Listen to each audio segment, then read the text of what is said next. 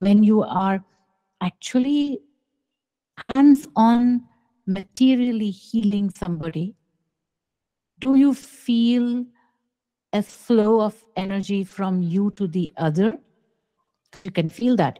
You can train yourself to realize that, note that, because you can also heal somebody without releasing energy.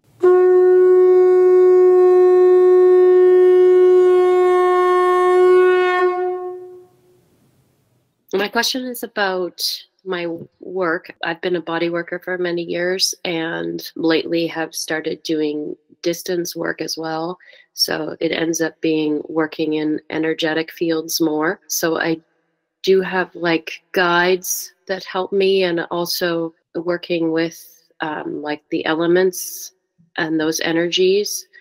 I guess my questions are about how we heal in our bodies, and also if you have advice for me working in this field.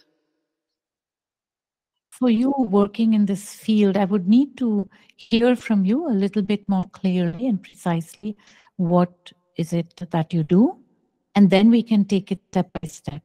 So what do you mean by body work and energetic work? Can you describe it more precisely? Okay, the work I do is called matrix repatterning. So in person, I'm doing hands-on work, doing compression of releasing dense areas of the body where there's been impact and trauma, like releasing impact injuries. As I'm moving into distance work, I basically do that same, like scan the body the same way, finding those areas that are dense in the energy, like I feel that, and then holding kind of a compression on the area so that it would release in the matrix of their body.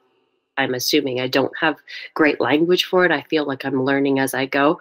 And then also, as I've moved into distance work, I do communicate with guides, basically. So intuition, it feels like beings that are helping me see these areas in people's body and almost helping me release these areas of density, if that makes sense. Yes, I think I've grasped a bit of what your work is. So there are two areas. One is the area where you actually are touching people materially, physically, when you're present with them. In such situations, it's very crucial to protect yourself, because in the process of healing someone, if you are going to lose the energy that you have gathered through certain discipline or certain practices that you do, then it is not going to be good for you in the long run. It's going to drain you.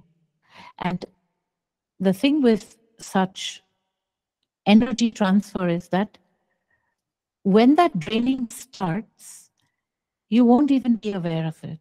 You will actually want to deny it, because it means that something is happening which is not in your control during that process. And it's very hard to accept that something like that could happen. So first, you would have to fundamentally accept that a draining of your energy is possible when you do those works. That's the first thing. If you accept that to be correct and possible, then you need to develop systems, put systems in place that your energy is not drained during that healing process. I've had many people ask me these questions, and when I suggest the possibility that energy can be drained, there's a rejection often, because it's frightening. You really don't know, unless you're trained to know that, when that's happening. So if you personally, now I mean, feel that that possibility is there, then it would be very important to put those systems in place. And the way you put those systems in place is that you first observe when you are actually hands-on materially healing somebody, do you feel a flow of energy from you to the other? You can feel that. You can train yourself to realize that, note that, because you can also heal somebody without releasing energy from your system. Anyone actually who does any kind of healing where they touch the body of another are dealing with the possibility of the draining of that energy. So you start to train yourself to create a barrier between yourself and the person you're healing, a barrier which, while allowing you to release something in that person, release the pain as you put it, also prevents the draining of energy into that other system. Because that you can't afford to do, because that in the long run will result in illness in your system. So it's not something you can afford. So you start to observe the next time you touch somebody, and you've probably observed this already, that you see, is there a flow of energy from you into the other? Because the other one's system may be very low in energy and takes that from you. And then you start to pull back. You pull back, you pull back, you create a barrier, and still you go through. It's a porous barrier because you have to go through energetically to also release that area of impact. You can experiment with it and find out, you know. But a lot of people just do these kind of things and they have no clue that the energy is flowing away from them. And then after a couple of years of doing it, they're just finished, you know, and they just can't do it anymore. They're burnt out, literally burnt out, because they've burnt away their energy. So that is very crucial to protect your system. Another way to do that is also to be in a surrender process. You try as much as possible to operate throughout your day, throughout, from morning to night. You try to be an instrument of the truth. You have at the center of your system this truth impulse. And you also have to deal with the great ego noise, the ego lie. And so every urge to action that arises from your system, it's being like a scientist. You're trying to find out, where is this urge to action arising from? Is it arising from the ego noise, the ego lie? Or is it arising from the truth impulse, the soul impulse? And that's how you start to discern.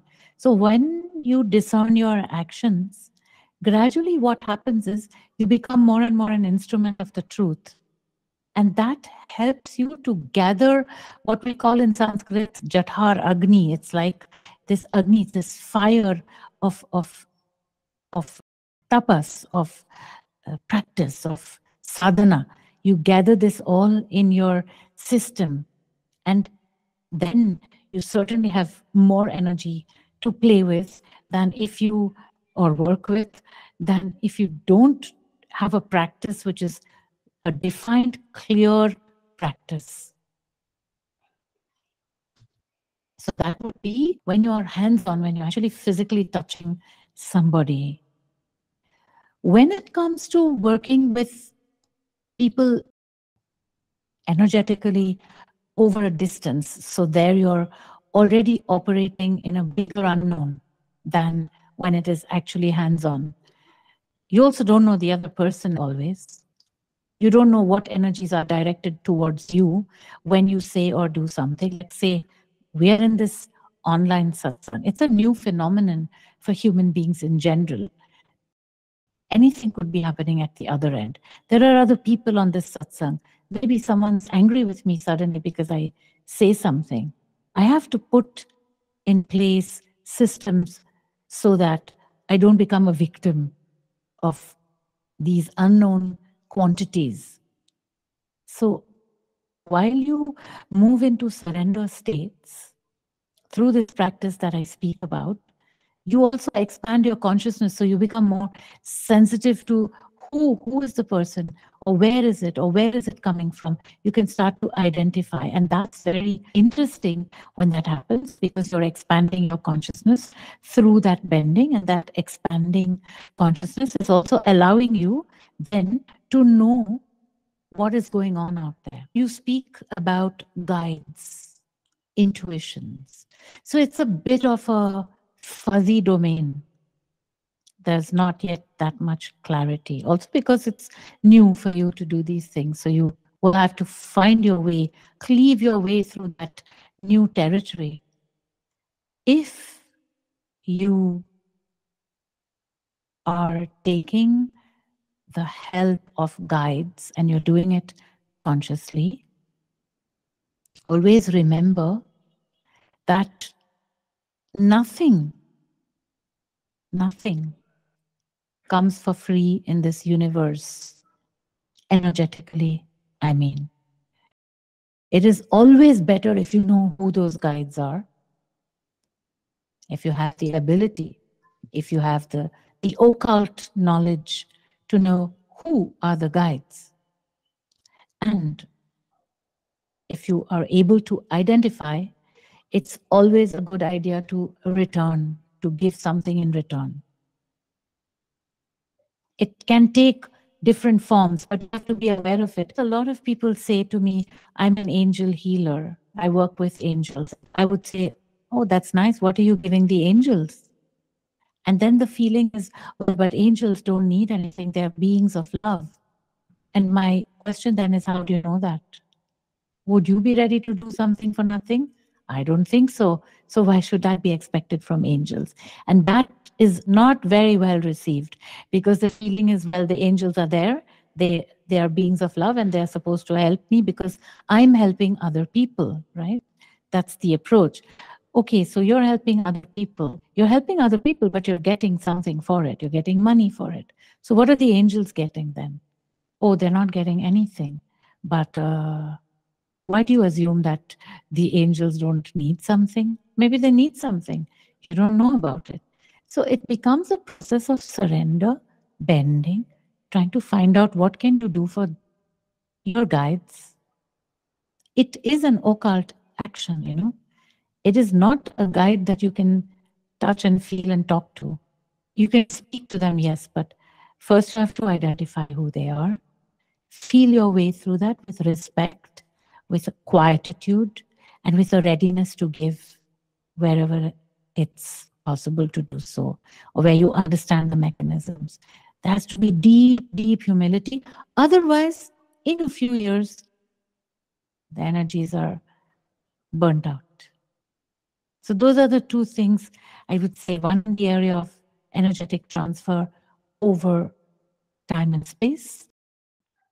And the other, when you materially touch somebody and you can actually feel that energy transfer materially from your body to the other, or the other way around sometimes.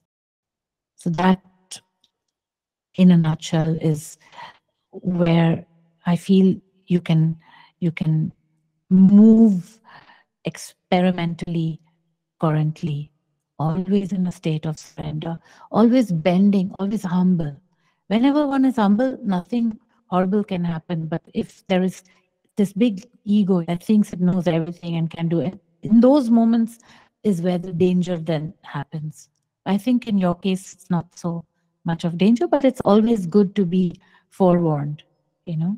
These are people underestimate what goes on, you know, when one does energetic work. It's very, very challenging. It's what the shamans do, you know.